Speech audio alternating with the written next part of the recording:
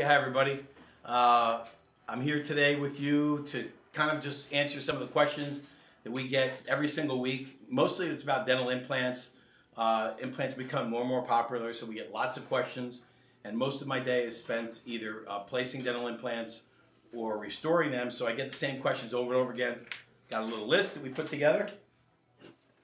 And some of the questions are, what are the differences between regular implants and Hybridge?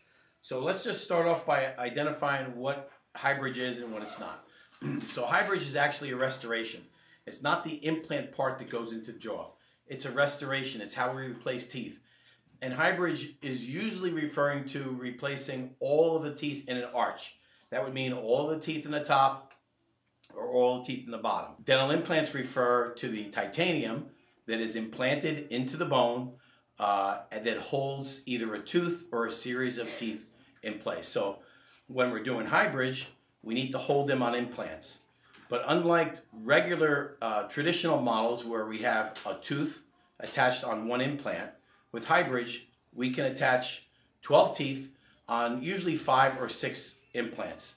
And what that effectively does is reduces the cost of restoring your full mouth by about 50%. So it's about half the price of what it would normally be to do a full set of teeth with implants and crowns. So I hope that bit of information has been some help clearing up any confusions that you may or may not have. My name is Dr. Alan Chinosha. I'm with Town Center Family Dental and the Implant and Smile Makeover Studio in Hillsborough, New Jersey.